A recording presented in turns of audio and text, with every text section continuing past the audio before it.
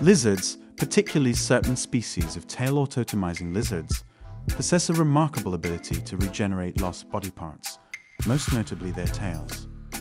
This self-amputation, known as autotomy, is a defense mechanism that allows lizards to escape predators by leaving behind a detached tail that continues to wriggle, distracting the predator. On a cellular level, the regeneration process is facilitated by blastomer cells, which converge at the site of the lost tail and differentiate into various cell types, rebuilding muscles, tissues, and even spinal cord segments.